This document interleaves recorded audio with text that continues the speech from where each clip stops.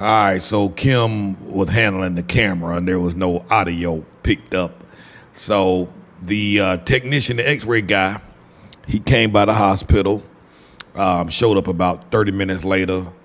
And man, I was amazed to see this x-ray setup they got, this mobile technology. It's his own business. He went to school for 4 years and then went to school another 2 years. And as you can see, the image is upside down, but he just takes a picture with this device and it instantly pops up on the screen.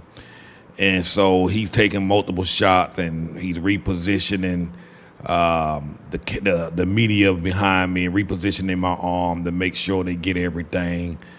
And man, it was quite impressive, very impressive.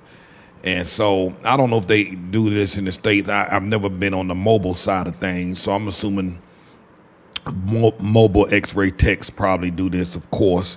But it was my first time seeing it, so I was blown away.